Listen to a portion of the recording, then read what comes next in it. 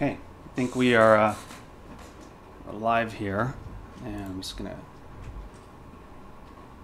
give everybody a second. I'm gonna take this this stream, make sure that I share it, so everybody knows where to join. Let me do that really quickly. Let's see here.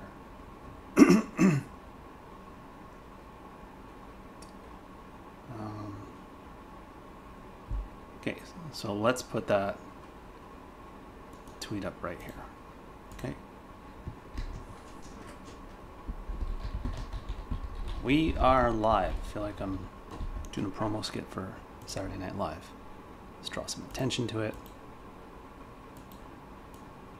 Maybe move this down here. I apologize to anybody who's just kind of joining in right now and having to bear with me sharing this, but I just want to make sure everybody knows where it is. You'd be surprised. They'll say it's on YouTube. People say, where on YouTube? It's a fair question.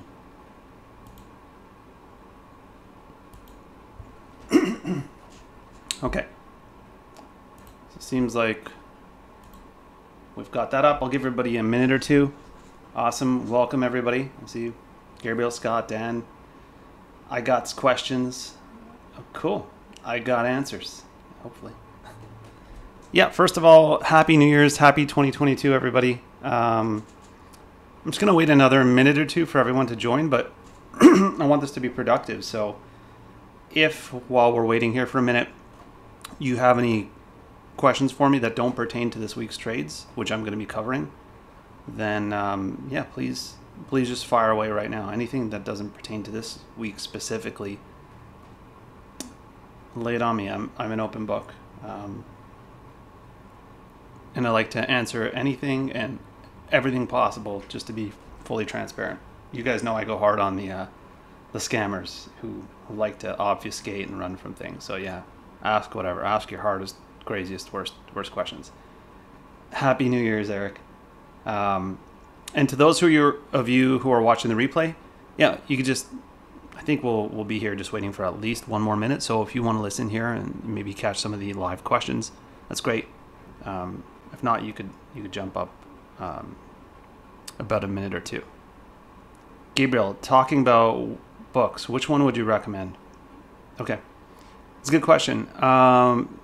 There's no one specific book that I ever read. I mean, I read my textbooks, obviously, when I was getting my license.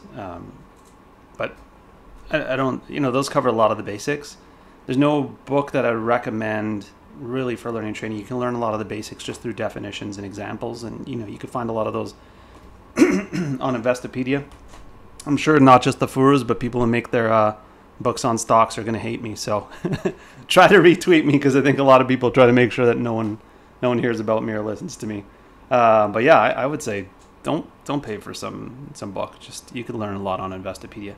If there was one book, Gabriel, that I would recommend, is if you find that you're struggling with a little bit of the psychological side, whether that's not being able to adhere to your stops or take profits just because you kind of get nerves, or you feel really tense about everything.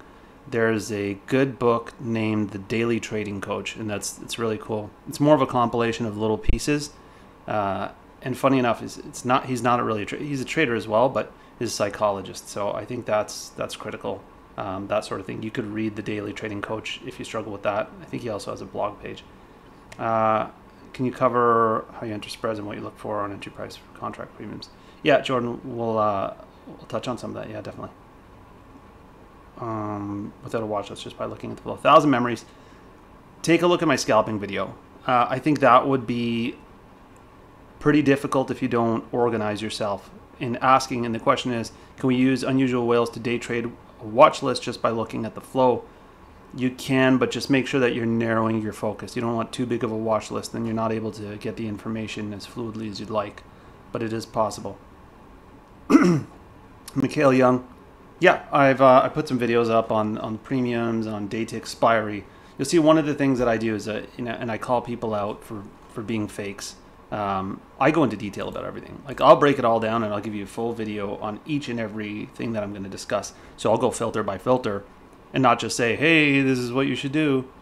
I'll explain it. Maybe it just got it drilled into me when I was younger, but if you are going to say something qualify it.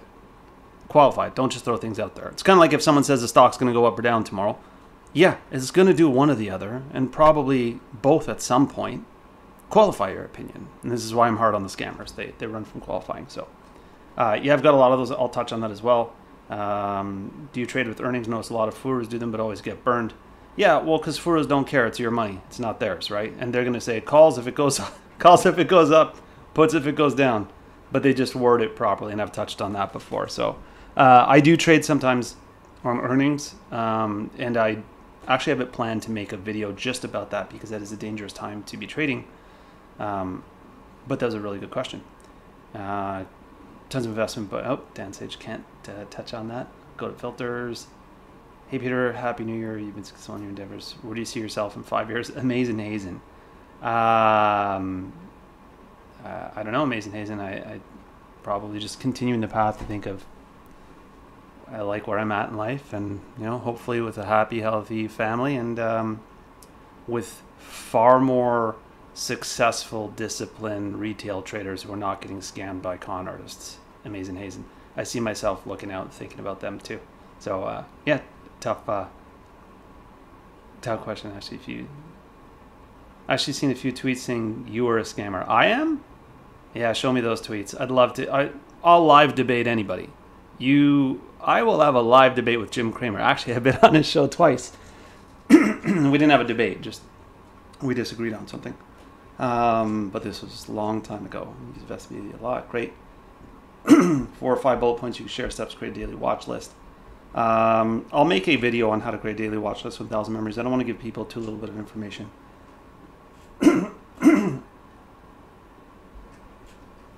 Jamie, giving your background and thoughts on how the Fed reverse repo is affecting the market. It's hard to isolate on just the reverse repo. The Fed's doing a lot of things. I think they always have a plan. They just don't announce it because they want to keep everybody calm. But that's a good idea. Maybe, it deserves a larger conversation. Maybe I'll do either a Twitter live space or make a video on my thoughts on what the Feds are doing and how that impacts the market. And actually, Jay Bagnulo, we're going to talk a little bit about that today because I've got 4 stocks queued up here and there's some deeper stuff. But I got some questions. Yeah, let me know anybody who wants to say I'm a scammer. I will live debate them. I just don't think they want that. They'll just retweet each other. That's a game. I try to teach you guys as much as possible. I'm fully transparent. I invite people to give me the hard questions. I'm not gonna, as long as you're respectful, not spamming weird photos or just cursing, you won't get blocked or removed. 5 stocks. Yeah, Zappa 2001, exactly. People naming 5 stocks with calls and puts on both. Come on, I can't sit there watching for perfect entries. 10 ways. That's Zappa 2001's comments. Yeah, exactly. But that's the name of the game, right? Because none of it makes sense. Look, the reality is if you see anybody calling out 5 stocks every day, scam alert, unfollow. Why? Because it's impossible. That's not how the market works. You don't get this guaranteed quota list where the market's like, oh, here, we're going to make sure there's 5 setups for you. That's not how it works at all. It means you're not calling out anything with high conviction. You're just throwing things out there and you got to hit your quota. So you're like, a lot of activity on this. I see some of their explanations and we always end up on the fake furus, but it's great because people lose a lot of money on there. I see some of their explanations as lots of volume on this stock, lots of volume on the options. So we're doing calls and puts. Lots of volume on contracts is your reason for calling something out? What are you kidding me? There's lots of volume on everything. Like it's so silly. It's just them saying, well, I know it's going to go one way or another, so I'll call both. Yeah, on unusual whales, Dan Sage, great question. Is there any way to exclude tickers such as Amazon and Tesla? Yep, use the minus symbol. So write minus Amazon, no space, comma, space, minus Tesla. I can show you that in my setup. I do that as well. And I do that just to filter a variety of things, but sometimes Amazon and Tesla because there's so much volume on them.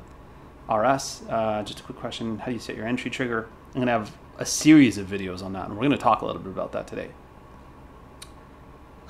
You King Hu, I hope I said your name properly. When you execute a trade or scale out, do you use limit order or market order since the price jumps quick?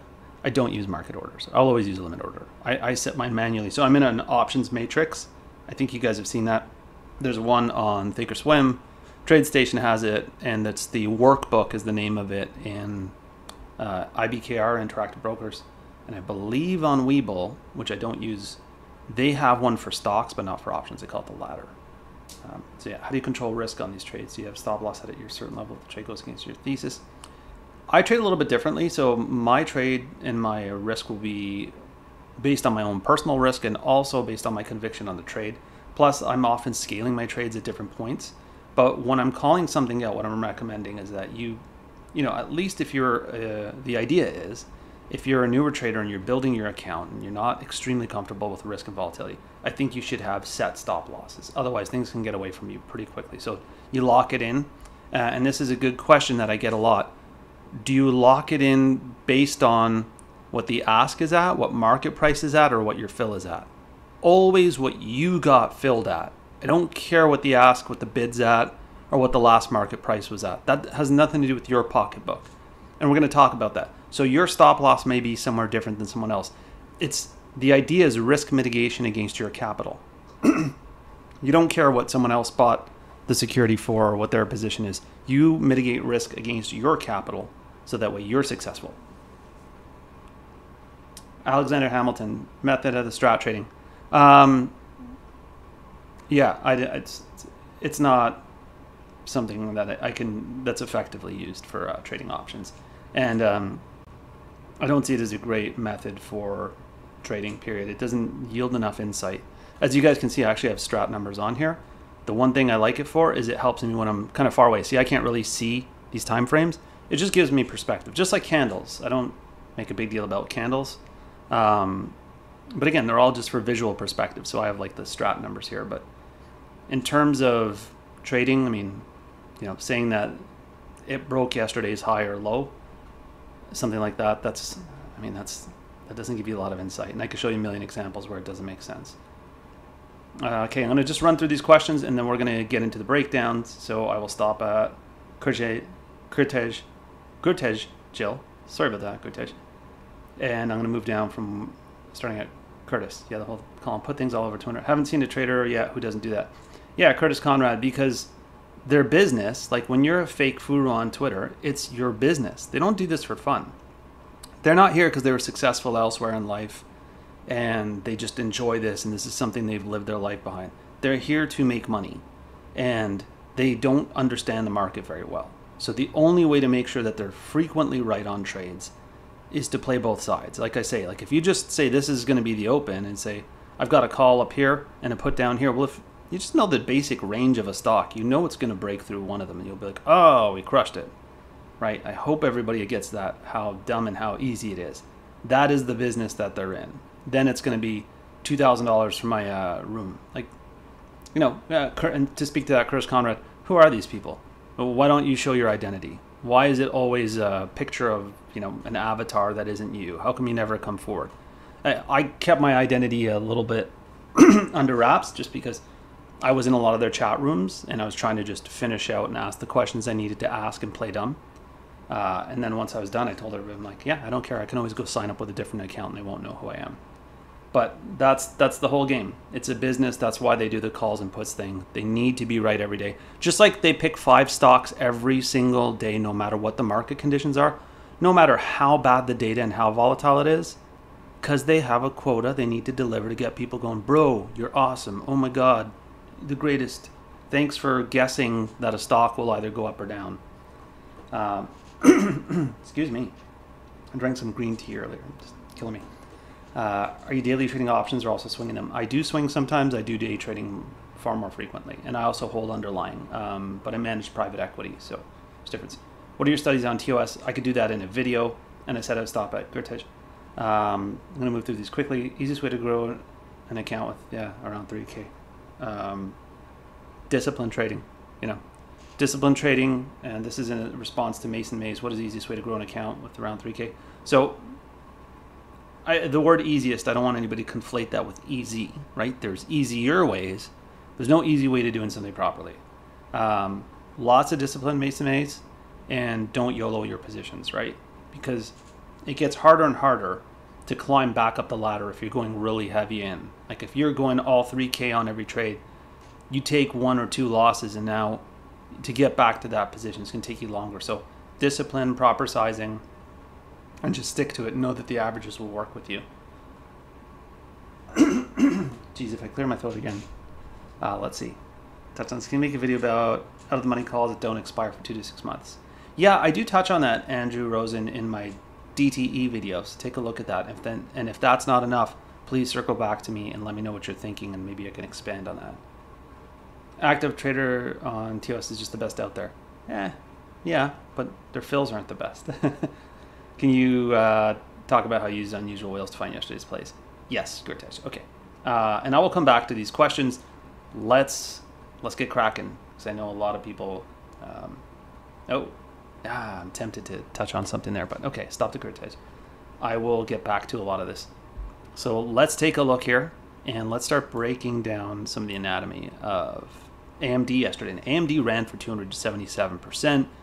Does that mean you were expected to get 277% return on AMD? No, we take profits, all right? Like when I post, I think I might be the only person who says this. I remind everybody, I'm posting so that you understand the magnitude of the move, right? So that you can have high conviction. That doesn't mean that you were expected to get the peak entry and the peak exit. That is crazy furu talk. It's nonsense, and I think that hurts traders. I say this over and over again.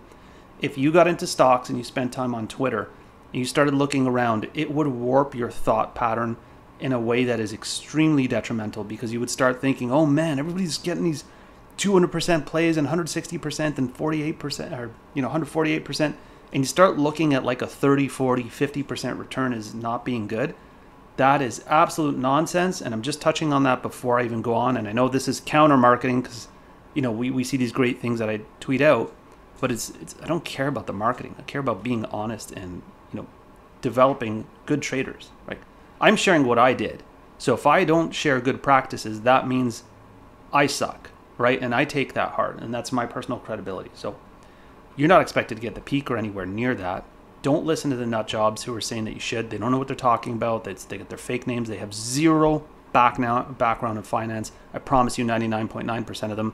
I saw one person saying, I know stocks. I was a teller at a bank.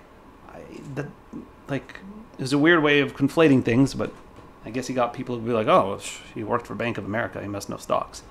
No. Okay. So you're not expected to get those max returns, and 30, 40, 50% is amazing. Think of what you get from your bank, what kind of interest you get on your bank account. You get it's peanuts. So then people turn, because of the way Twitter warps their mentality, and they scoff at 40%. It's wild. Okay, so let's get into this one. So AMD, I had puts on AMD at 147. Okay. I expected AMD might climb early. I think there were going to be some buyers potentially building positions for 2022 because they've opened up. They've already seen a bit of the sell-off. Had a lot of data supporting that we might see a bit of a pullback. So let me first bring up, I think it's here or here. No, it's going to be in the last one, of course. AMD, this is what we saw for AMD coming from unusual whales, right? And just take a look at this. So this obviously comes down to the way that I filter, and I explain and I teach a lot about this. But the way that I filtered it down, I was able to narrow my focus. And if you're trying to understand that better, watch my premiums filter video. Narrowed my focus, and look at what we're seeing here. 157's pretty darn close to the money. That's a lot of exposure. Expiry date, New Year's Day, that's yesterday. And look at the premiums coming in on this. These are some heavy bets. This is a heavy bearish flow. So I had that feeling. I know that they were working with different underlyings, but of course I set my own prices a little bit differently. I saw 147. That's a combination of a bunch of different factors, but one of those factors was also understanding that we were probably going to have a run up. So everybody was saying, if you watch the fake furus, they probably had calls, somewhere around here, or maybe got lucky on this quick run up. And then their puts are going to be down here, right? And that's where you lose a lot of money, because we've already made our money by down here. I kept it steady and said, I'm not moving my put target, because like I always say, I'm convicted in what I say. If I say it and I believe it, if I say it, I do believe it, I will often just leave it. And so, yeah, we're above where where the open is. That's okay. I'm confident. And I know that having it higher is going to give us a lot more downside, which is upside to us because it's a put, right? So here we have a quick break upwards. Would you have taken it here? No, of course not. This is way too much upside momentum. Look at the move that we're making, and there's no pullback. So you don't have anything. When I talk about this, I always explain when I have it set above, and that's my trigger above open, what I'm looking for is a move up and then to break back down. So now where could you have entered this trade? All right. And this is where it gets interesting. So I put out a tweet saying, don't catch a falling knife and look for consolidation, right? That means like I see too quick of a move here. I want to let it settle down because you might have a pretty high IV. You see a spike in the IV, particularly as we get down here. Now, could you have taken it anywhere in here and perhaps gotten stopped out? It's possible. Yeah, absolutely. You could take it here. And this might constitute 10% just because we're on a Friday. So it's very possible that you're stopped out here. Now, would I have taken it here? No, because I think it's too early. Could you have taken it here and maybe gotten stopped out here? Yeah. Particularly as I was also talking about moving your stops up to break even, right? Like once we started to pull ahead, I think that was around maybe 9:59, which was here. You're in the clear. But just to make the point, depending on how quickly you entered, this would have been a little bit too early for me, as I noted, and I'm trying to make live tweets, but I'm sure you guys understand it's a little bit difficult. I'm managing my own capital, my own equity firm, and trying to also communicate with everybody live as a trade is happening. So I've got one monitor open. I'm chatting with everybody. I got another monitor that I'm looking at. I actually don't even look at what I'm writing until it's done. I just do a quick look over because I'm trying to keep my eyes focused on the screen. So you very well could have gotten in here, particularly because it's 0 days to expiry. The option contract price is low. So, if you're in it, I think around, it was in the 70-cent area, 7-cent pullback will stop you out at 10%. But if you're moving your stops up to 0 and you're slightly ahead, remember, this is your stops at 0. So as you pull down, if you're here, you can get stopped. What do I do in those cases where it's kind of choppy action, not really sure where to get in? Well, I'm looking for it to consolidate. Does that mean there's a specific number of minutes that I look for it to consolidate at? No, but notice it's consolidating right at our line. And this is why I say, I have high conviction plays. I'm not just guessing like Furu's. It's turned out to be a very critical line. Here's a few things you can do, right? Because there's a few. If you get in early and you get stopped out, that's okay. You can re-enter. Like I said, this is a little too early. If you get in here and you move your stops up to 0 and you hit break even, that's okay. I size in when I'm not 100% certain, or I size in just to be cautious because I really want to capture a move. So let's say I jumped the gun and I got in here, right? And I got stopped out here. Very possible. But like I said, you shouldn't be getting in as we're spiking down. Don't catch a falling knife. I wouldn't go in full size. I'll usually scale in and okay, I give myself room to re-enter the trade. I get into the trade. I start seeing a nice breakdown. And this is what I like here. It's like, now, notice something. We're kind of getting a little bit more consolidation. There's been downward pressure. We've been here. You can see that we open here. This is where we peak up. You're not getting stopped out at all. And then you see a breakdown and it's all green, right? And here is where I was telling everybody, hey, you're about 50% ahead. Make sure you move your stops up. You take profits. Take some profits today. If you just moved up to break even, and you would have ridden this all the way down to 277%. That's if you held all day. I don't think you should have because there was a lot of pullbacks. But I think this was a great place to take some profits, not only because of where we're at, because the speed of the move down would have juiced up the IV and give us an opportunity to take more profits. I think it was 50% plus. You get a pullback here, I think you should be taking size and position off, right? At the very least, like I always practice and preach, take a little bit off of your position. Let's say I have 20 contracts, like I'm in and out, 20 contracts. I'm taking maybe 10 off.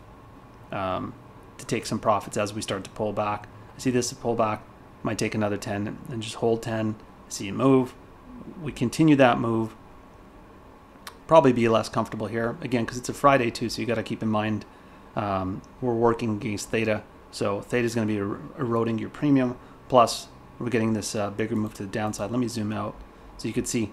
If you're in here and you rode it all the way down here, I completely understand that with some of your size. This is a big pullback. Most people should be out. And anything you're leaving on should be minimal. You're ahead, but I don't want to risk too much profit. Like you've already booked quite a bit, in my opinion, if you're holding anything. And then where you rode it out to really depends on you. I like to get out after big moves. I would have seen this as like a great cue close to the end of the day. Take some profits. So that was the anatomy of AMD. I saw a lot of people who did extremely well. Obviously, like this was our entry region, but again, like there's opportunity for us to pull back here, and you can move out. As I always say, one of the advantages of not going completely YOLO is that you have buying capital to re-enter a trade, and that's the other thing. Just going to slam and smash the Furos. They don't get it when they post this. When they're telling you calls and puts, and they're telling you go in on this trade, it erodes your buying capital. So if you're always going in and out because it went up and then it went down, it's harder for you to build positions. I'm saying that on a convicted position, you could do that. So let me take a quick look at questions because I promised this would be a good Q&A session.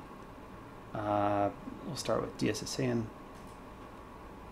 Notice a lot of orders come out when the dividend payout dates are approaching for a company, maybe at least 2 weeks out. Does that seem like a good idea to you? No. Not as much, because the conviction of their purchase is for the dividend, right? And it can be a mixed bag, right? Because you'll see a bullish flow. Like some people like to hedge on that. Dividends are similar to earnings; they're not as volatile. But let me explain the detail, because again, I don't like to just give blanket answers. I want you guys to understand how I think, so you understand it. So we have a dividend date. You're going to get a lot. You're going to get a bullish flow. You might see a bearish flow. Here are the reasons. Because you're going to get a lot of people purchasing before the dividend date because they're trying to move in on that date and play the upside of it. And, you know, they reap the benefits of the dividend. But then you're going to get a lot of people selling and taking profits who, particularly if you're looking to close your position, that's a great day to do that. So there's buying and selling pressure. So I believe that when I see a lot of the flow, it tends to be people who are just being a little bit more speculative. I don't like pure speculation. I like to have as high conviction as possible, right? So I'll let them speculate. I understand what they're speculating on. I'd rather not be involved because the dividend is going to be static anyhow. You're not going to say, hey, we're going to issue a 47-cent dividend. Here's $5. It's not going to work that way. That's what you're learning on earnings, where there's far more volatility. DSS saying, I hope that answered your question in depth. Good to skill. How do you build your daily watch list? Yeah, I'm going to make full videos on that. There's a lot of ways that I do that. Let's see, Nick Manning. What triggers you to a stock that you then go to onward to confirm a play? That kind of ties into Gurtej's question. So when I'm building my list, there's a lot of things that I look at. I'll just touch on them for you guys to give you an idea so you'll know why it's worthy of a full video. First off, I have the live flow open the entire day on separate monitors, right? I'm not hyper focused on it because I'm managing my trades and watching the market, but I'm looking over, and if anything catches my eye on the live flow, I note it down for later on because I'll come back and review it. I spend a couple hours doing reviews and analysis each night. I'll just come back to it. That's one way. Two, I will also look for major news. I will circle back and analyze anything where there was major news, and that'll go into my watch list. I'll also do a scan to look at things that broke their average true range. So if there was more volatility on the underlying, like if, let's say AMD shot up 9 points and shot down 7 points, I'm going to be looking into AMD, right? Because particularly if I wasn't on that day anyhow, I'm going to be saying, what did I not know? What happened? How can I better improve my view here? And what do I see for tomorrow? So I'm looking to see which stocks made moves. I'm looking at major news. I'm looking to see what pops up on my live flow during the day. But I would have to, I think, to do it justice and to provide you guys with the most help, I would have to break that down into full video so you could maybe just be more comfortable and get a visual. Sunny asks, general market forecast for 2022. Do you see a crash coming? I see a pullback coming, but that's, you know, I don't want to be like fake Furu talk here. If I can't qualify it and give you specificity, then what's that worth, right? Of course there's going to be a pullback at some point. If you just look at the history of the stock markets, there will be. Are there preconditions for a pullback? Yeah. Are the Feds going to begin tapering? Yes. But they usually bake that in a little bit earlier. Do I have other concerns? Yeah. I mean, inflationary pressures, economic issues, hyperinflation on a lot of different things. There certainly is a recipe for it. What actually happens, we'll see. I mean, there are ways that the Fed can defer it, and I think that every administration likes to defer a crash as much as possible so that they could blame the next one, right? We'll see what they do.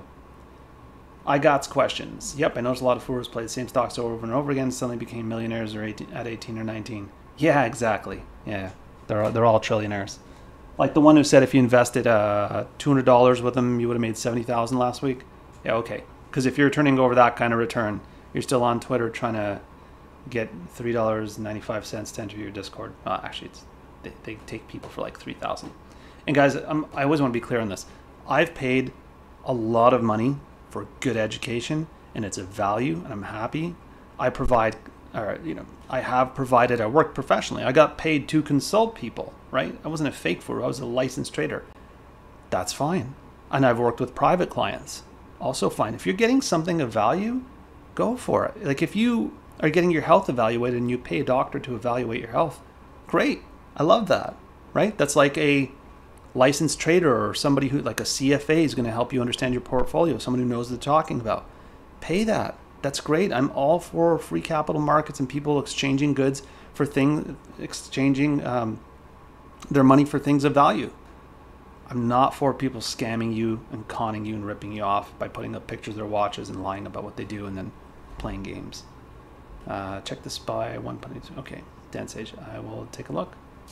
Chunkster, haven't looked at the T-Doc.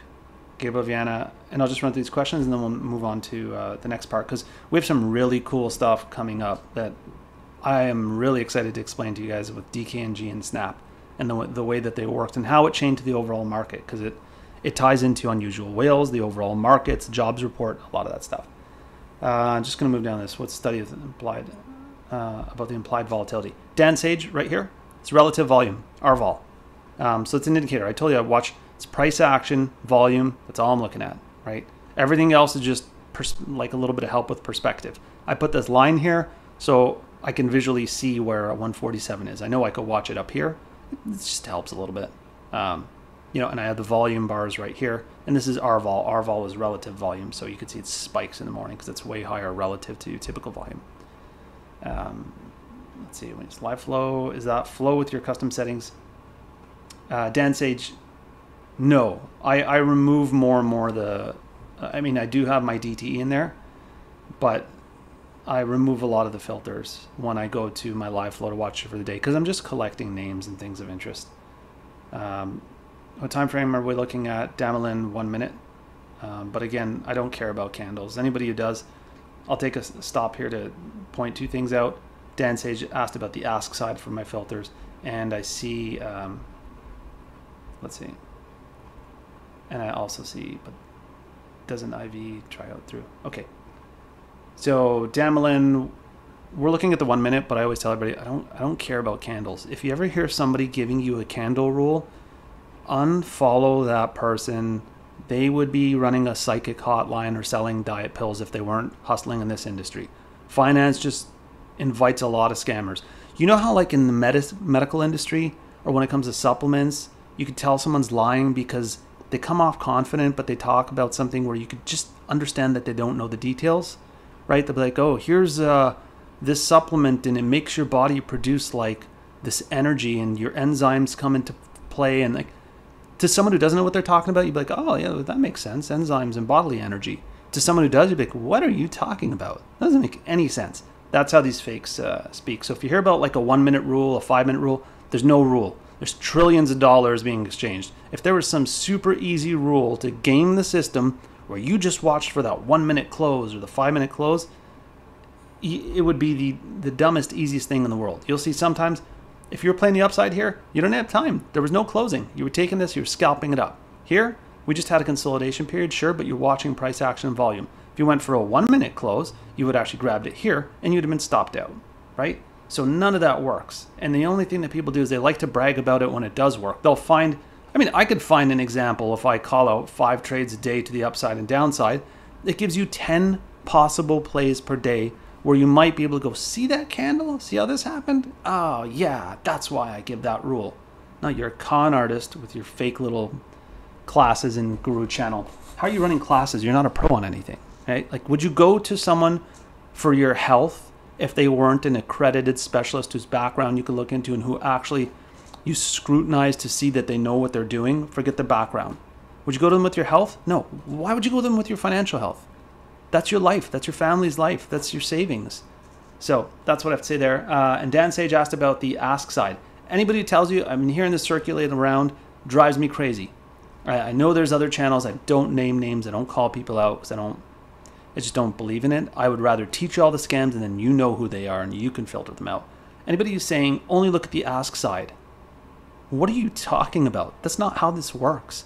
You can hit the bid side just because you negotiated on a large position. If you're buying $2 million of contracts, you can put your bid in and you know that someone's going to pull back because of the volume that you're purchasing. Anybody saying that you rule that out has no idea about anything. They just memorize something they thought sound sensible because they say ask side means they're desperate. No, it doesn't. What are you talking about? It's just, again, unfollow, block. It has no basis. It just sounds like something that could make sense.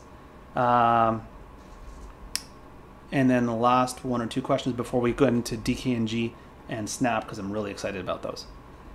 Is it put call ratio, strong indicator of the flow or direction, or just Alexander Hamilton, just another data point? But, you know, data points are always good. You could look at it. If you can integrate it into your analysis, it's great.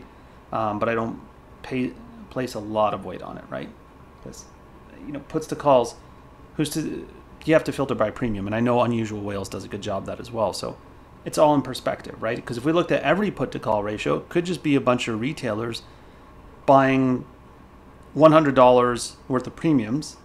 And then because we see 1,000 transactions and we see one call for 10 million, it's 1,000 to 1, just to give you an idea. And the last one, and then we'll move on. Okay, senior moments, catch you later. Thank you for coming. Snoop Jaggy Jag. In your flow analysis from the day before in AMD, how can you rule out the flow isn't simply related to institutions closing out a position? Okay, so I'm looking at conviction, and you don't ever know anything 100%, but you want to be convicted to it. So what I saw there is they weren't closing out positions. They were purchasing positions. Now, did I expect that institutions would? Well, yeah, that's also what creates downward pressure. I expected some profit taking, but these contracts that we saw from Unusual Whales were opening positions with puts. So you could say it's a hedge. I didn't feel like that was a very smart hedge play. I felt like that was a play for in the amount and the capital and the days to expiry. We had 1 day to expiry. That to me signals you have conviction to a downside move. That is not a simple institution making some small adjustment. There was conviction to a downside move. Okay. So let's get into DKNG. We'll touch on BAC later. You know what? We'll actually do it really quickly. BAC was pretty straightforward. Had an easy opportunity. Gave us a moment. Sat here. Not a lot of consolidations on a quick move. But if you did take it, the thing that I liked about BAC is it's a slow mover. So even on this kind of move, I can understand some people taking. I'm usually not a big fan, but it held for a moment, started to come back down. It is a slow mover. I actually also called out in the money options, which I don't always do, because I try to approach a strategy. So this is going to sound interesting, and I know the Furus do not do this because they can't, and you'll see when I explain. I wanted to call out AMD because there's a little more. I liked it. I had high conviction, and I liked the idea that there was that volatility there because it can give us lots of space to the upside. I liked pairing it with BAC. I was also considering Wells Fargo. The reason that it paired so well is because this is a slower mover. So it's very beginner friendly. We know that it doesn't tend to make huge moves. If you look at the price, $44.70, this isn't even 30 cents. It just looks big because of the way that I've magnified it. It gives you a lot of time to get out, right? There's all this time. You're not making huge moves. So it's not as volatile. It's a little bit more beginner friendly. But yeah, I mean, if you took it as it broke down early, it's a Friday. I understand people being a bit more aggressive. This was a great place to exit, but you had a little bit more time before it started pulling back. So BAC was an easy one. It was a good trade. And again, this is one where I adjusted the price level knowing, hey, it's well beyond the open, right? So this is where we open, comfortable with that. Let us get on the pullback. With the Furus, they start saying, hey, get your calls right here. Or, maybe they have their calls up here or here. You go up and you're in and out. Or the puts are down here, right? If it goes below open, puts are down here. Look, they missed all that upside. Because again, it's just guesswork. You can always say calls here, puts here. It's nonsense. All right, let's talk about DKNG and Snap. So we know that DKNG ran and it didn't come back. We were actually looking for it to the downside. Was this yesterday? Yeah, let me get us to the right day here. It's 30-day charts.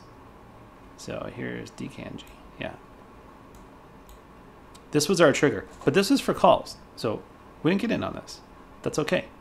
And I'm going to explain a little bit more. DKNG took off and never came back, but you're going to understand why I held my ground here and I was not willing to move my my entry point. A lot of people were saying, you know, I saw a lot of 2650s being called out by different furus. I'll explain that in a moment. And then we have Snapchat. So what's important about these two stocks and these two plays? Well, specifically with DKNG, and I could have inverted them as well. And this is actually missed by a penny, but I understand because of the way it gapped, a lot of people got in. All right.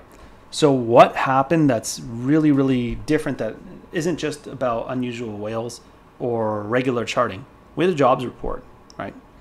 And DraftKings, DKNG, is a consumer discretionary stock. So we're getting into a little bit of talk that we don't usually go over, but this is why I say it's nuanced. And as you grow as a trader, you're able to implement different things and factor in different data points, right? I talked about this once before with an analyst downgrade where I made a move on a firm after an analyst downgrade and it gave us an extra 80% on the trade. And it was an audible. It was something that I called in the morning because that's when the analyst downgrade came. So as I say, I'm always watching news. And you should be able to understand the news environment because it's a really big advantage. So the jobs report coming out, I knew that it was going to go one way or the other if we had strong news. So again, I like the pairing of Snap and DKNG. One heading to the upside and one is a breakdown. This might have been one of the only few times where you could have maybe called up and down, and I'll explain why. So I knew that if we had a positive job report, there was a high chance DraftKings was going to take off and run, right? And Snapchat isn't a consumer discretionary, but it moves in sympathy with consumer discretionaries, right? And so you can see what we just ran all day long with Snapchat. I'll zoom out here so you get a better look. Pull back at the end of the day, but by then you've taken so many profits. And let's take a look at DraftKings. So consumer discretionary and the jobs reports coming out. Keep that in mind, right? So I didn't want to move my trigger point down because I know for a fact, if you're experienced, you'll look at it and you'll see that on the jobs report, sometimes we get a quick pop and then we tank if the market's actually disappointed. So, you know, you can call this a fake out. And this was a day where you really saw, like I posted this, I said, go look at your furus. Everybody got messed up by this. They didn't do well because they didn't understand it. And I saw a lot of the following said, oh, the market faked us out. No. That's your job to get ahead of that. There can be fake outs. There can be dips. And I just call it as, hey, we got stopped. You didn't get faked out. You didn't understand what was happening in the market. And it didn't align with your fake guru scam. And it was hard for you to answer. So you just said, oh, they got us. Who's they? No one cares about you. You don't have enough money to shake the market. Knock it off. But what happened was, yeah, you can have a quick pop and then a drop. And you'll notice on days, let me bring your attention to this. When the Fed speaks, when Powell speaks, if you're watching, let's say, the SPY or the QQQ, you'll often see something like this. You'll see everything kind of slow down before he speaks because not a lot of people are hedging. Then as he starts speaking, you'll see a little bit of a jump and then a massive drop. Or you'll see a little bit of a drop and then a massive takeoff, right? And it is kind of like, I mean, I can see how it does fake everybody out, but no, the market's not out to get you. So I set DKNG above. And that's, I didn't want to trigger it to the downside if we just saw a little bit of a pullback, right? So if the market was actually happy with the jobs report, and then we just got that little bit of a pullback, people selling off, and then you got in thinking, oh, puts, and then it ripped off, you would have been destroyed. So this was my puts. This was my short side, right? I kept it above, and I reiterated that before. I said, no, market's hard to read. I am not pulling back because I was concerned if I go a little bit under, you guys get triggered right here to get in on an early play, getting destroyed, right? And this is what I was looking at when I was making that decision. So I saw we were consolidating around here. So it'd be very natural for someone to just go, okay, go a little bit under, fake Furu style. I'm putting my entry levels here. And a lot of them did that, right? Because you're trying to trigger. I'm not trying to trigger so I could talk about it on Twitter. This pullback, I knew that the job market report could be a positive or negative, and that we might see what you want to call a fake out, a drawback really quick. So had I gotten in here and saying, oh yeah, the market's drawing back, everybody got in and you'd have gotten slaughtered. No, I want to see that it's convicted. When I see a convicted move up, then I know. Like if we go up here and then we pull back, I'm in. But we just saw continued pressure and I knew DKNG was done. But my strategy was I was going DKNG to the short side if we disappointed, right? DraftKings, if we disappointed, consumer discretionaries were going to suffer. And I knew that we had sellers because I saw a bearish flow the day before. So remember that. When I see a bearish flow, what is that telling me? Is it telling me 100% something's going to happen? No, it's telling me something that somebody knows, right? And it also tells me that we have selling pressure, right? With Snapchat, it was the opposite. So I knew we were going to get one of these trades, and that's the point, because we only need to get one, and then everybody makes big money. Snapchat, I said, well, it's the same idea, and I'm keeping it above because I want to see conviction to the upside.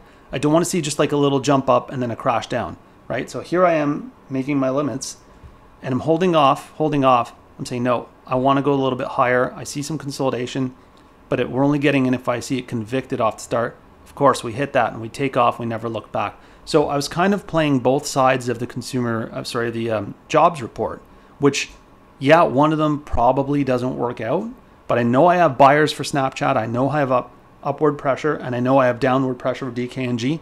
So I go short on one, calls on the other, but my strategy protected us because nobody got into DKNG, and if you got into anything, it was only Snap. That's why I set my triggers a little bit away. I'm looking at data from the days before. I'm not getting pulled into these quick moves just so I can get a call out. I'm trying to protect everybody so that we have easy trades to make money. And look at this. You could not have not made money if you entered this. Like, first of all, we never came back down to break even. So you couldn't have lost any money because we never came back, right? And then in terms of taking profits, you would have been hard pressed not to take a lot of profits, right? And DKNG, you would have never got in. Here we were. Where would you have gotten in? It was just straight up, and when it pulled back, it didn't come down to our entry, and then just took off. So again, it was leveraging the jobs report, understanding consumer discretionary securities, Snapchat moving as a sympathy play, and that's how we did that. So let me take some more questions. I'll scroll back a bit and take a look here. Feel free to ask anything that you'd like right here. Let's see.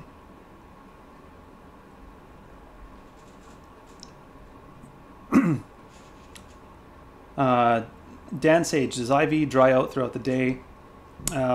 Sort of. Theta eats away options contract that hold for too long. Yes. So as the day goes, Theta eats away.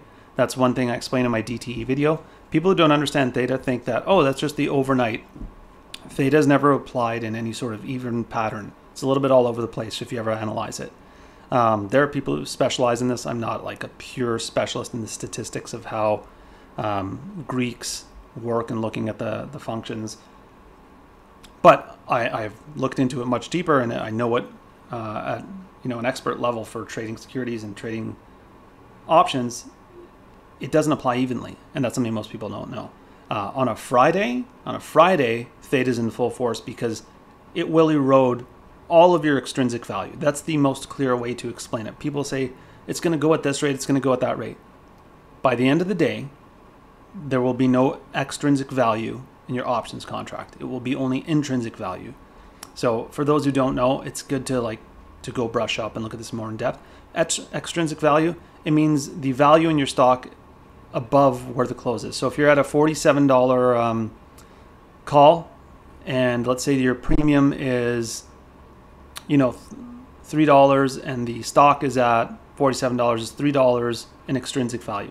The intrinsic value is aligned to your premium and what you have in the underlying.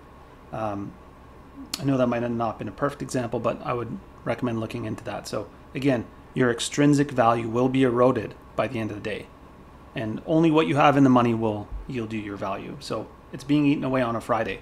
In the week, it just moves slowly. And IV drying out? No, not necessarily. One thing we do know is that heavy IV in the morning, that's just a fact. It's high volatility period. We tend to see that at the end of the day as well. But there are IV spikes and peaks and valleys all throughout the day depending on the move. So IV can go up and down at any point. It doesn't sort of just dry out. Let's see. Y146. I think I touched on that. Let's take a look through these questions. What resources would you recommend for an options trading education? Chunkster. Following my account, but also two more things. One, unfollow all these scammers because it's just going to mess you up. Not because I want you to just follow me. I don't care. Follow people who know what they're talking about. Follow analysts, CFAs, people who are legitimate, right? And it's hard to tell who's legitimate. Just assume most aren't. Also, spend some time on things like Investopedia. Understanding definitions of things properly and seeing them in context is extremely important. I think a lot of people hear things and they kind of understand in context, but they don't have a deep understanding. Always have a deep understanding, because the deeper your understanding of something, the better you can apply it, right? When you kind of understand something, you get into certain use case scenarios where you get confused, and you never want to be confused and panicked in a real trading situation. It leads to bad decisions. I hope that helps. How did you decide your trigger point? Yeah, there'll be a deeper video, but I kind of touched on that just now for a few of the securities. Yuking, so with this DKNG, you would enter right away at the open when the price breaks above trigger. For DKNG, what we're looking at, I mean, it didn't break the trigger because this was to the downside, right? I had puts on this. I was waiting for it to get above. Remember, I had it above because I didn't want a quick jump from the jobs report, then to come crashing down. Just like with Snapchat, I did the opposite. I didn't want a quick dip, then to come flying up on it. So, or vice versa. So there would have been no entry here. Now, had I called calls on this, yeah, I might have jumped in right here. But again, that's opening range. That's not for everybody. Would you scale in just in case it pulls back? Yes, you can. I do that sometimes, absolutely. And I certainly never go full on position first thing in the morning. That's a little bit more dangerous. If I do, I'm definitely not calling that out to everybody else, because then it's just reckless and too dangerous for the average person. Isn't it harder to point out consolidation on a higher time frame if you notice consolidation on 1 minute time frame over 5 to 10? Yeah. So consolidation has nothing to do with the candles, right? It's the time period, and it's the Snoop Jaggy Jag. I keep saying Snoopy. I like beagles, right? Snoopy was a beagle, Peanuts. So I'm a big dog person. I like animals in general, except for the ones that kill people. Bad animals. So yeah, Snoop Jaggy Jag. I keep saying it, man. You're just gonna be Snoopy today. So yeah, that's one of the things on higher time frames. Things look a little bit different. If you're just following the candle, yeah, it's much harder to look at it as any consolidation period. But if you take that into proper perspective and say, oh, well, I'm on a 5 minute period, then you're recognizing that, yeah, we are consolidating. Or a 15-minute period. Well, if the price is kind of staying in the same general range and it's sitting right at, let's say this was a 15-minute candle. If I just see this and the candle's about this size, I know that we're consolidating. So time frames are just perspective. Can it make it a little bit harder? It depends. You have to adjust your perspective. If you know that you're on a 5-minute candle and you see it sit somewhere, well, then you know we've been here for 5 minutes. If you see it on a 1-minute candle, for some people it's easier to view, and they go, oh, look how many candles we have at this at our trigger point. It might be easier for you to visualize and say we've had many. I feel like we're consolidating. I see the range a little bit more clearly. I like more data than less. So it's not that it's necessarily harder. It just depends on how you interpret what you see. But I understand your point, and hopefully that gives you some perspective there, and say you just have to appreciate what time frame you're on, right? I mean, if you looked at an hourly chart, it would just be one candle going from here to here, right? Because that's what we did in an hour. Robbie Smith. Great info. When are you going to start charging cash for premium service? I did that for a living. I worked with private clients. I run private equity, and I do still work with a few private clients I advise with, and I consult for private equity, but that's separate. If you mean like a Discord or something like that? I don't see value in it. I'm trying to find ways to engage better with people. I don't see value in some giant Discord channel. I don't know. I don't see how I could do that to help people out. For what I'm doing here and what I'm doing on Twitter, I'm not charging for that. If I wanted money for something, I'd tell everybody in advance what I want, and we'd agree on it, or I'd have something else. Yeah, there's just no interest or plans for any kind of service. But like I said, I do have some private work that I do, and I'm trying to figure out how we can engage with certain people better. But yeah, that's about it. I might have missed it before. Are those tools your favorite? If so, why? DSS saying, which tools? Do you mean indicators? Just let me know on your question and I will respond. Would you add the position when it pulls back to the trigger price? Yeah, sometimes. As long as we're upside. So let's say, let's use Snap, right? Snap is a good one here. Okay. Yeah. So let's say Snap, I enter here, or let's say I don't, and then we get a run up and it pulls back, and then we're here. Would I re-enter? Yeah, absolutely. You can re-enter. Just I'd be watching for things, right? Like there's no binary answer, and this is where I'll stop again and tell you what to ignore. When people give you black and white answers, it means they can't speak to the nuance. It's not that the nuance isn't important. It's they don't understand it, so they're not mentioning it. I might get in here, Yuking Hu. It just depends. If I see just a quick, if I see like a breakdown coming all the way down, I might not enter it because I call that a falling knife. If I see a flash drop and then we start pulling back up, I might even catch it up here instead of here because I might feel confident that, you know, I have an opportunity to buy at a discount. And I'm always keeping an eye on the options matrix. Sometimes people will panic when they see a quick move down and they will give me a much better entry. I did this on something I was scalping the other day and we were at about 27.25 bid ask.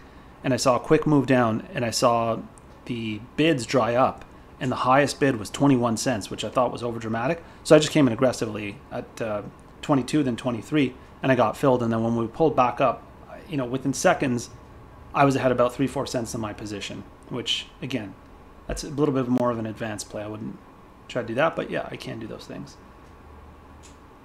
And I got questions. What date expiry range would you use for EW filters? I got questions, I got answers. I like this little back and forth we can have like that. I made a full video on DTE, so check it out. It's on this channel. And I'd show you which ones that I use. Tom Marcus, appreciate you too. Enjoy your YouTube live. I've learned a lot from your Twitter. Okay. Do we have any, okay. Any other questions? Guys, get your questions in. This is the open question and answer session. Like I said, this isn't a fake Furu hour, so ask me the hard ones or the good, the bad, whatever you want. And maybe we could even do a quick 1 minute or 2 minute ask me anything. Let's see. I might have used the wrong term, the implied volatility. Oh, DSS saying. So yeah, DSS saying is asking if the implied volatility and relative standard deviation that I have below the chart are my go-to filters. These are two ones that I look at. Yeah, they're on all my charts. Yeah. So volume, price action, because all of them are real, right? This isn't sort of like a guesswork calculation of you take it at the 9 when it breaks the 9 EMA and you get out and then you get back in at the 9 EMA. Knock it off. The people who say that don't even understand the EMA calculation. I don't even remember what the exact calculation was because it's a complex formula. But it's the 9 exponential moving average, and they're simple moving averages as well. People don't know what they're talking about. They just, you know, they're the same people look in the sky and see it's a rabbit. No, it's a bird. Seeing cloud patterns. Yes, this is real. This gives me an understanding of relative activity, volume relative to other time periods that are similar and to other days. Important. Applied volatility. Not as important, but it lets me kind of peek down and see it. I can tell what the volatility looks like based on price action because I'm watching the options chart. I can tell based on the moves. So that gives me a good idea. And then, of course, volume and price. That's it. You know, there's no magic indicator, right? It's not that easy. If there was, all we'd ever do is turn on an indicator and just say, oh, when it goes above and goes below. And I've been meaning to remove both these anyhow. But yeah, like here's VWAP. Well, it's above VWAP. Oh, you would have been stopped out. You'd have been back in. Oh, you would have been stopped out. You're back in, right? The same thing with a 9 EMA. You're in and out, in and out. It doesn't make sense. Be convicted and understand. You'll do much better. I'll go watch after the live. Okay. Do you see XBEV going back to the ATH? I don't know. Green Beam 9. I'm not looking at XBEV. Michael Chambers. Good question. Yeah. You've seen me say it a few times that the big players have gotten the move that they wanted. Can you expand? Sure. So, good example. AMD, right? Let me pull us up to today and I'll show you what I mean. Why does TD always start me back there? So, I feel like at this point, right, this is where our profit taking should be, just because I cannot tolerate the losses and high volatility. There's no reason for us. We're on the retail side. Stack your money, put it in the bank, take care of your family, your bills, the things that you need to pay in your life. So I'll call for us to take profits. But as in terms of the big players, I feel like after a significant move down, right, they've made their money. And I'm taking a look at where they entered. So I understand their exposure based on where they entered yesterday, what kind of move we've seen in the after hours, right? And then where we've had significant volume to give them an opportunity to move out of their positions, or how far we've run. So if once we're here, I feel like those playing to the short side, and this is just a generalization, but we're down a few points. Those who came in hard on the bear side, they've made their money. I feel like the ride that we were taking with them, I don't have as high conviction that we're going to keep pushing down. We could, right? And we did, right? So call me wrong here. I'm fine. I will tell you what I know and what I don't know. I don't know what's going to go all the way here. Like, that's why I would tell people, take your profits here. I know how to be a profitable, successful trader, but I feel like I can gauge based on the exposure point from the buyer and based on the move that's occurred. If they've made good money, I'm looking back at them because I'm trying to ride their move. I feel like they've already gotten their move. If they get more, great. If it reverses on us, well, I'm glad I'm not part of it. But I want to get in for what I'm confident is their move. Hopefully that helps you understand. So if I see that they've gotten their move, I don't want to get in. So if we're here and someone says, is it still a good time to take AMD? I'm going to say, no, it's nowhere near our trigger. So no, that's why I do things the way I do. Now, they might look back the next day and say, oh, dude, I asked you if it was a good time to get in. I'd have made a lot of money. Sure. But I don't know that, right? That's guesswork. That's furu talk, where they won't answer you and go, oh, I would have told you yes, man, definitely. Right? Because they always know. They're always right. No, that's not the way disciplined trader works. I don't know that we're going to do this towards the end of the day. I feel like they've had their move. Okay, so thanks VIP Studio. Said best channel on YouTube. Is it good to check unusual whales after your calls to see volume already purchased? Mikhail Young, can you expand on that? Let's see. Von Stein, I know this is advanced, but how do you know when to start building a position, blow a trigger, versus knowing that the move isn't going to happen like in DKNG? You're right, it is advanced. I don't want to touch on that too much because one of the most dangerous things people can start doing is jumping the gun on triggers without, having their due diligence and being experienced and scaling in. And this is why. Because if I say I think a move is coming, right, and I buy in on AMD, and this is kind of a weak example, but I buy in here because I think there's going to be a move to the upside, right?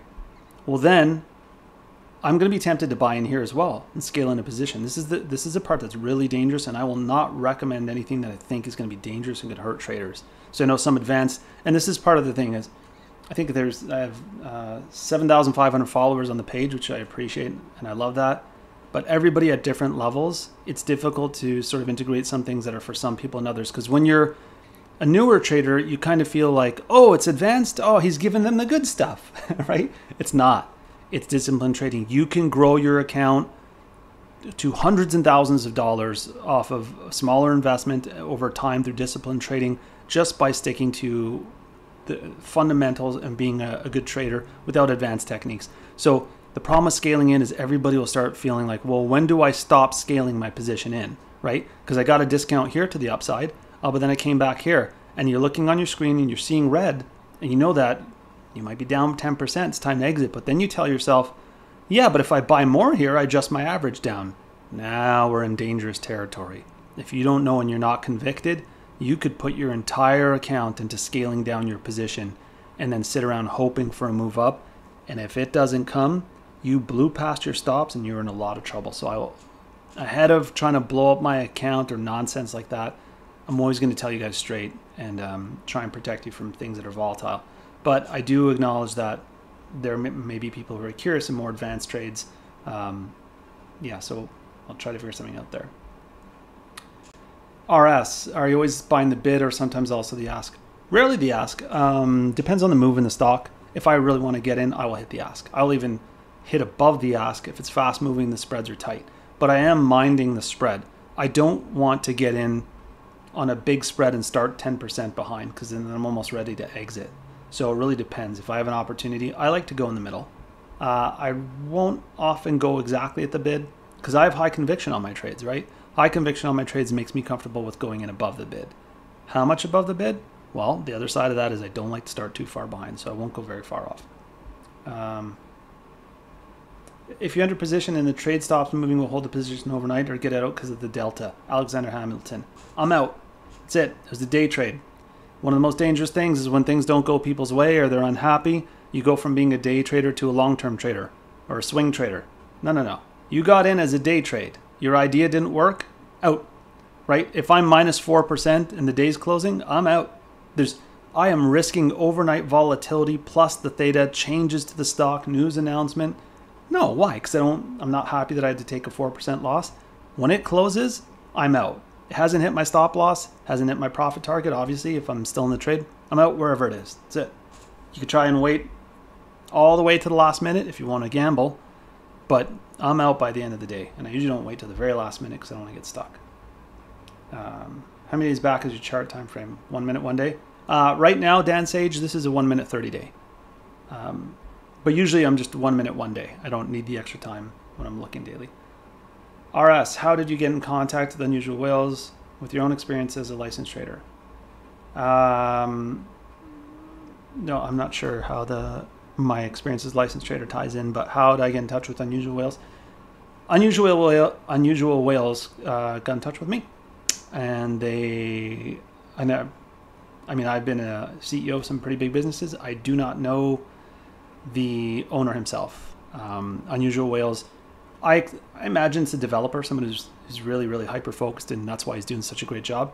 Whoever it is, it's someone who has hired someone to work on his behalf, who recruits people to, partner with Unusual Whales. So that's the person I spoke with, but I've never been in touch directly with the person behind Unusual Whales. I've been in touch with whatever you want to call it, their affiliate manager or sales rep. However, I didn't really present as any formal title, but yeah, they contacted me, or he contacted me, right? Which would be his job, right? To find people and reach out, because his job is to try to grow the business, right? That's what you do in sales. So yeah, we spoke and had some good conversations. Yeah. What would you characterize as a falling knife, flash drop, slow grind, and move down? Good question. This is more of a flash. Look how quickly it happened, just in seconds, and you see that it starts pulling up. Sometimes you might even be able to get these prices when we've already seen it pull up this big. This is a little bit, oh, we're a little too close there. It just got right in my face. This is a bit of a breakdown, right? This is a bit more of a falling knife. Like if you're trying to get in and you got in here, it's a bit more of a falling knife, or if you got in here. Does it bounce up? Yeah, but it's a really big move, and you might suffer on the theta. On the IV. There are better examples, but I'm just using the chart in front of us. So take those and imagine them a little bit more extreme. Any chance you can review NVAX? I would want to do a little bit more due diligence, Jay Bagnulo. Just because I want everybody to get the most out of this video. I don't want to kind of be sitting here thinking to myself, pulling things up, trying to figure it out. Okay. Snoop Jaggy Jag. There, gotcha. Call this. I'm also fine with you calling me Snoopy. Awesome. I like beagles. I think I've mentioned that before. I don't mention very many personal things, but I think I've said before, I like animals. I like dogs. I have a dog. I have a beagle, as you'd be surprised. Wouldn't be surprised to know. But her name is not Snoopy. It's a she.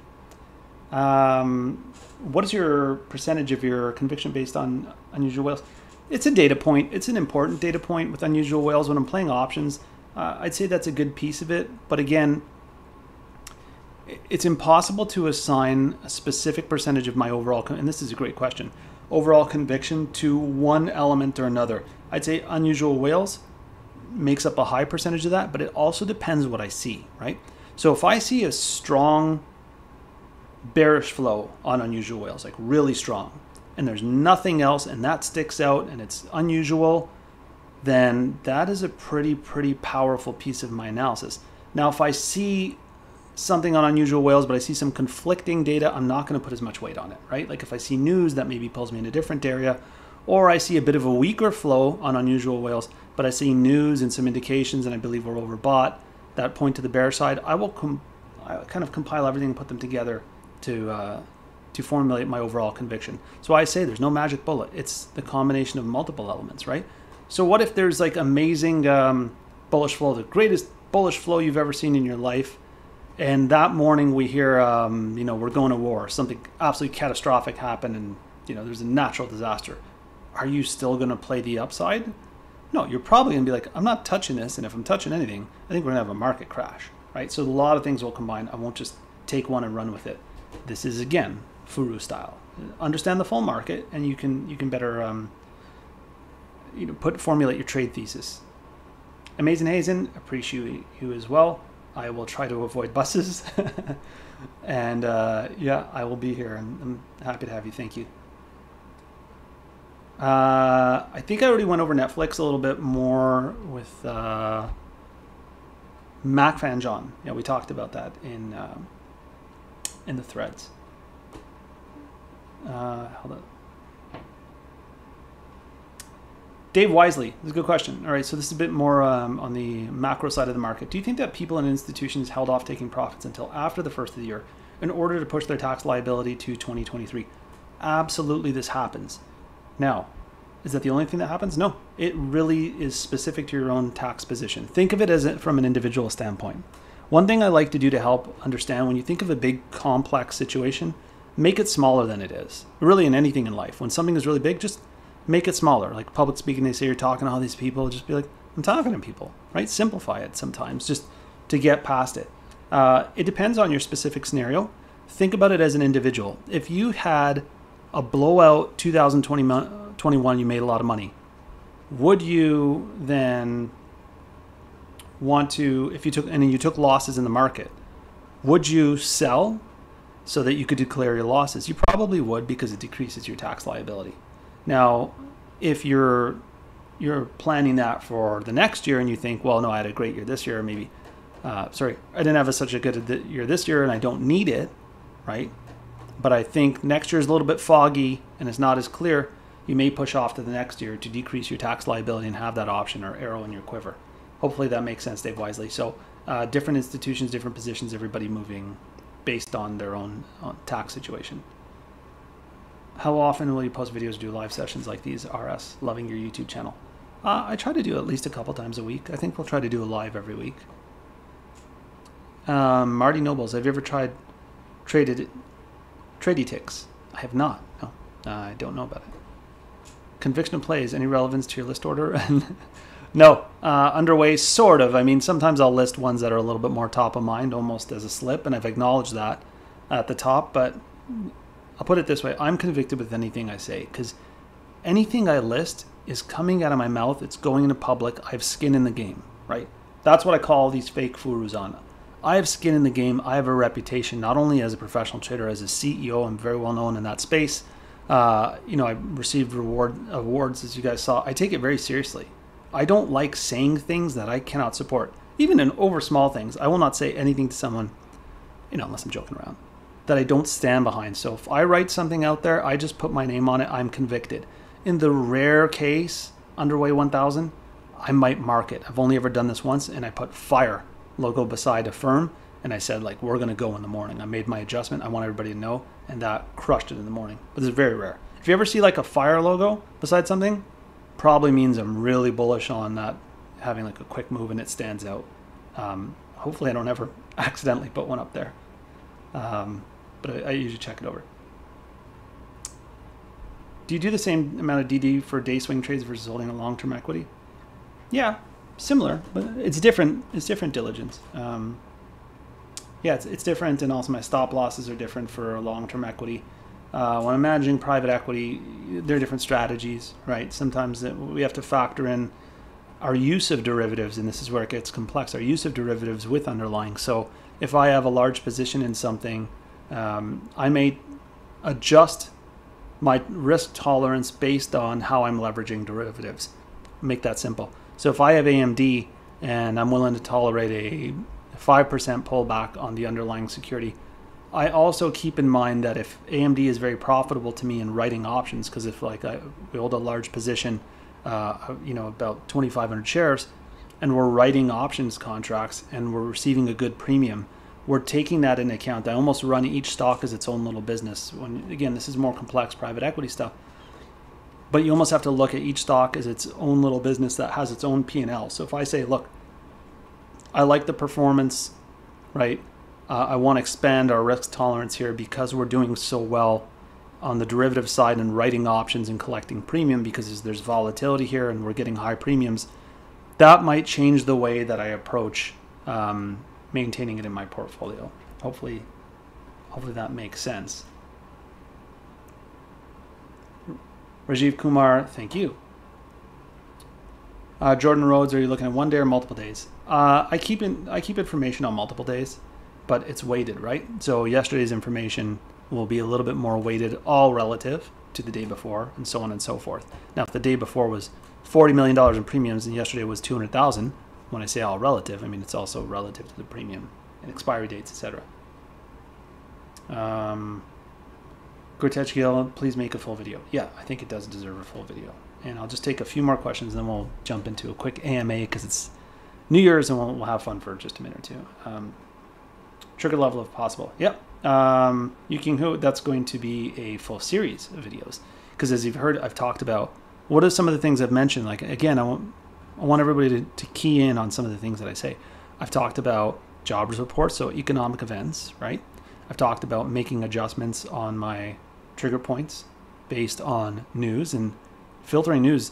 That in itself is like a 10-part video because not all news is the same. Like if you just see an update here, like Barron's picks, that's not news, right? Or just some little article. Some of them might be because somebody important says something that could hurt the stock. Some of them could be useless. You'll see an analyst downgrade, which is what I use to help make us more money. That's useful. There's so many things. AMD could be talking about their semiconductor production. So just understanding news, it takes a lot of familiarizing yourself. So let's see. Taking your calls all January. I'm 3 for 3 this week. Mikhail Young. Yeah, just practice good risk management and management of your position. Whatever you do, Mikhail Young. Doesn't matter for anybody. Sonny, can you swing trade for those of us who can't day trade due to 9-to-5 job? Yeah, I mark some of my stocks as swings, and that means that they're just a little bit less volatile. But of course, always do your due diligence before you decide to hold overnight. Have a good one, man. Thanks for your time. I have to leave now. Great. Snoopy. Snoop Jaggy Jag. I'm using TD Web Broker as 2S is not offered for Canadians. Unfortunately, I'm happy with the fees and customer service for Canadians. Is your recommendation traders use interactive brokers? Absolutely. I have some friends in Canada who switched over and they're like, it's night and day. One of them was using web brokers and one of them was using, one was using Quest Trade and also BMO Simple, BMO Pro, something like that. They're like, it's night and day. Purple indicator TY7552. This is RVOL. Changes color on how high the RVOL goes. So, yeah. And day trading options, you analyze Greeks going to a trade or more just directional trading volatility. I do analyze the Greek stand stage. I'm looking at theta, delta as the primaries. I also see vega and some of the other in gamma. Theta and delta are probably the most important to understand. Would you recommend unusual whales for the news feed? Sure. Wherever you feel comfortable getting your news. I also have my news feed here live with TD. Unusual whales posts as it does. So, why is it you don't really trade mega caps, DF? Well, AMD is sort of like a mega caps, but it's a good question. I've touched on this before. DF mega caps. The problem is that there's so much data. It's very difficult to parse, to make heads or tails of. And there's so much data for so many different reasons. There are large institutions with very large positions who are constantly buying options based on hedges, more so than anywhere else. So what that does is it clouds the information. Now, Furus love it because there's high liquidity. So they know when they play their scam of calls and puts, they can never be wrong. There's always going to be a lot of volume. That's why they sprinkle in so many mega caps. Go look at the data. It's very difficult to parse. And if I don't have high conviction, I won't take something. But I think AMD is a really big one. But look at that data that I had on AMD. Highly convicted on it. So I go in, I don't try to fake, and I won't use them as a crutch. But if you see guys are constantly cycling the large caps, that's why they're doing it, because there's liquidity and volatility. Like Tesla, right? If this was the open for Tesla and you're a fake furu, you could just set a call here and a put here. You're almost certain that it's going to run because Tesla's volatile. It goes up and down. It'll trigger for you and then you'll be like, oh, I called it. And you know there's a lot of volume, so you go, oh yeah, volume over here, take it. So what was the name of the broker you mentioned? IBKR, Interactive Brokers. I got questions. I put up a tweet there. You just scroll through my feed. I put it. Craig asked you enter for a confirmation, enter a trade. No, I let things consolidate and I watch IV, but I don't enter on like a 1 minute close or a 5 minute close. Anybody telling you that, unfollow them. It's just they're making clear that they don't know what they're talking about. Okay, guys, we're running down to the last minute or two. I will just for kicks. It's New Year's.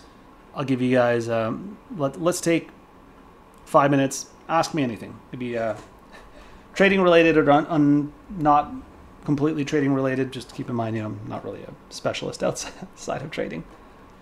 Thank you, Snoop Jaggy Jag. Thank you, Snoopy. Does it play a role in whether it jumped into the trade? How does relative volume help? Relative volume just gives me an indication on price action, and implied volatility really tells me what's happening with the spread. So are we overbidding, underbidding? Is the price moving up because there's higher volatility? So the higher the volatility, the more the price is going to move up when we see wider spreads. Size of your positions, Craig. Size of my personal positions, it varies, right? It varies on a lot of things. Home state, from underway 1000, home state. My home state that I'm from, I was actually born in Canada, but I would say my home state might be New York. That was the first place that I kind of grew up in. Yeah, I mean, I grew up in Canada, but then I was in New York, maybe. I lived in Nevada. I lived in, where have I lived? New York State. And we have, you know, we do summers in Colorado. My wife and I, we like it there. But yeah, Texas is my home state. That's where I live. I've lived here since 2012. Sunny, dogs or cats? Dogs. Love dogs. It's not like I hate cats. It's just I love dogs. Might do a video on how to set up IBKR for trading. Thank you so much for your help. Yeah, I'll see if I can get some tips and tricks there, or even just to open up the questions so everybody could help each other. I like the idea of the community helping each other. My best and worst personal tickers for 2021. Good question. I'd have to think about that, Dan Sage. I'm not sure. Kevin Fatkin, how do you feel about using things like credit spreads and condors to take advantage of stocks that are moving sideways over long periods of times? Good question, Kevin Fatkin. So there are so many different option spreads out there. I think I mentioned this on the feed. I took in a conference call, just a seminar on some of the new ones, and it's wild. Like, they've got all kinds of new names. I don't do that a lot. In the right market conditions, spreads like that can make sense. And you can have bullish and bearish spreads as well, not just things like iron condors, which are sort of sideways movers. I know people, so I don't do that very often. That's not really for me. I feel like I could do better. I convict to the upside and downside. I usually don't have conviction sideways because that just means the data is mixed, and it doesn't mean I'm confident we'll go sideways. But I do have some friends and former colleagues and contacts who just make a pure living, a great living off of doing spreads. So in the right market conditions, I think that you can sort of take advantage of that, but it's not really where I find the best ROI in my time. What is the biggest success you've had on trading, and what was the factors behind it that made it successful? I don't know, short term, long term. You guys have noticed that I don't really brag. And the thing, you know what, part of the way I don't like to brag because I don't like braggers. You guys will look at my history. So it would be hard to know whether I had money because I was a tech CEO, whether I was Fortune 50, or from my trading. So it's like, that's why I say about other people is you don't even know where their money comes from or if it's real. So I could say, oh, I have millions because of A, B, C, or D, but you wouldn't know. And I just don't like to lie. I don't know.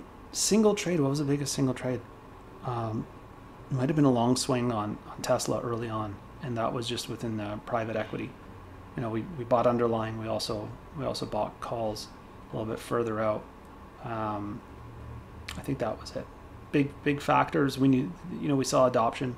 We saw a growing market, new space. So we were pretty bullish on it. and it was it was in the upper six figures for us. But yeah. Zappa 2001, is your female beagle's name Snoopette? No, it's not. It's not Snoopette. What was your first big trade as a professional? It's not ExxonMobil. I got questions asked, what was your first big trade as a professional? That went my way. I had a lot of really big trades that I lost money on. Huge trades that wiped out my account. So those were tons of those. But then I started getting good at it. I think it was, I'm trying to remember the name of it. For some reason I'm thinking politician. Neighbors, that's it. I think it was on Neighbors. Yeah. And the other one might have been on second gen, Amgen. No, I think it was on Neighbors in the fossil fuel space. That was my biggest as a professional. Oh, you meant as a professional. I was just telling you in my personal account. As I worked as a professional, doing a good job with clients, I was just trading like an idiot on my own because I was trying to catch up to everybody else around me who was just doing so great. Is the market's the scam designed to take my money? No, but it's a dangerous place that will gladly take your money, Von Stein, if you don't protect it. Dave Wisely, doggies are the best. I agree. Straddle option, too much. 2 months out. So they haven't even the data. Michael Chambers, if you want to give me the example, I'll take a look at it. Jay Bagnula, are you a hedge fund hired shill sent to infiltrate retail movements? Is the silence making you uncomfortable? No, I would have to disclose it if I was, actually. Back when I was a professional trader, I had to constantly disclose it, and it actually sucked because anytime I opened an account, a brokerage anywhere, I had to disclose that I was a pro trader, so my account got marked as pro, and I'd get random little audits where I don't get a fill. They would just hold my order for X amount of time before filling it. I'd be like, oh, cool, thanks, guys. I was really hoping to get in at this trigger point, but that's cool. I'll take it 20% away and immediately stop out. So, yeah, it was pretty wild. If I was telling you options trader going to 2022, Dan Sage, discipline. Learn, tune out the con artists. Tune them out. They're killing everybody. That's why people are dropping out. The 1 in 10,000 are the ones that they highlight who do well because they YOLO, and they'll eventually lose it too. And all the losers just get just kind of muted out. Both wins and losses. Yeah. Losses, like, it was everything back in the day when it first started. Snoopy, as you were born in Canada, are you exclusive Toronto Raptors supporter, right? Yeah, it's a question here. Raptors supporter. Yeah, sure. Yeah. I mean, sort of, but I also live in Texas, and I'm in Houston right now, so the Rockets too, but I do cheer on the Raptors a bit. I don't watch basketball or follow very closely, but I follow closely enough. I like sports. Goal per year in the market, 5, 6, or 7 figures. Not 5 or 6.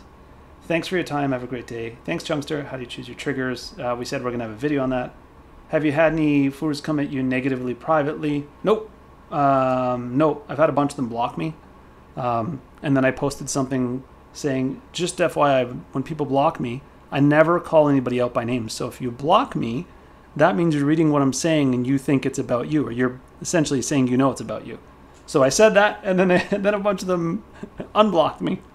No, but I think they're afraid to write me directly because they know that I'm fully transparent with all of you guys, and they're probably worried I'd just be like, hey, this idiot just wrote me. So yeah, I think they're worried about that. But they have done things to try to have other people get in touch with me to see if I can not talk about them. So I won't detail that too much. But yeah, the Furus have they've taken note and they're nervous. But that, again, that tells me that you're doing something wrong. Because if you're getting people asking me to stop talking about you, I haven't named anybody's name, right? I've never named a name. So if you're getting nervous off me just explaining the scams, that means you're engaging in the scam. Fab Monthly, going to just run out the last questions that I see, and then we'll end it here. What's your end game here? Working on a product for your following to buy into? No, I'm not working on a product right now. I just divested some business interests. I think if we could find a good product, that'd be great. But no, I don't have anything planned out here. I'm enjoying myself. I think if I just ruin the Furus and then disappear into the sunset with everybody understanding what to do, that works.